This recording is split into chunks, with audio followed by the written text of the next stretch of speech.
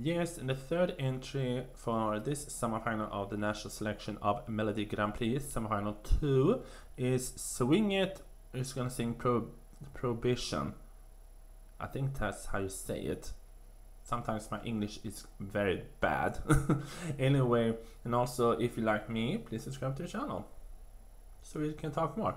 And Salof, who is your favorite on the national selection of Norway? So far from the first semifinal, the one who's clear the favorite is Ulrike, with the former winner of the Melodi Grand Prix from 2020, Miss Ulrike.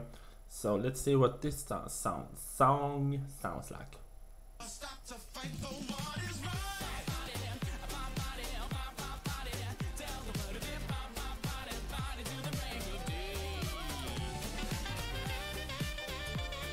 We always love a saxophone. I mean, I have to say that yes, this is a song. The other one, Prohibition, that is something we have heard before in Eurovision. That is something we have heard in Sweden. That to me is what I think Sunstroke Project is for Moldova. Very campy, very upbeat, and then you have the saxophone. We need the saxophone in all our lives because the saxophone is so sexy instrument.